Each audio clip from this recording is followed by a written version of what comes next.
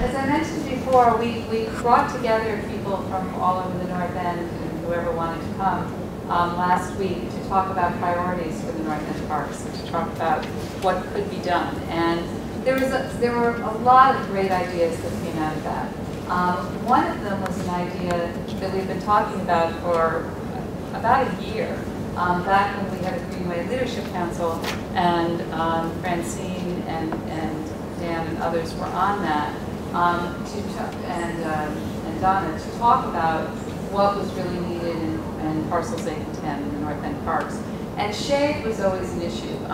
There's been a lot of misconception about what the veranda was ever supposed to be. It was supposed to be an architectural element. That was designed by, I'm sure many of you are here from the North End and you were there, 10, 12 years ago when that was designed, and it was an architectural element, not a shade. But we need shade.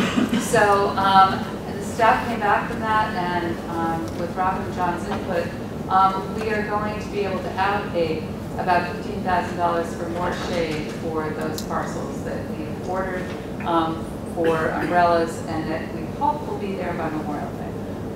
Yes? 11 shades that we hope will be, do I have Memorial Day right? June. Always pushing it. But soon. It was a gorgeous day today, but not so gorgeous we needed a lot of shade. Hopefully by the time it will be really sunny and hot, we will have more shade there.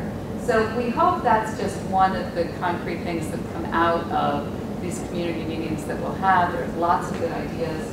We'll have more. The community will have more. We'll try to work with everybody to try to get that all together and move forward with that. But I think it was a good meeting from what I heard. I was great, but I hear it was a great meeting.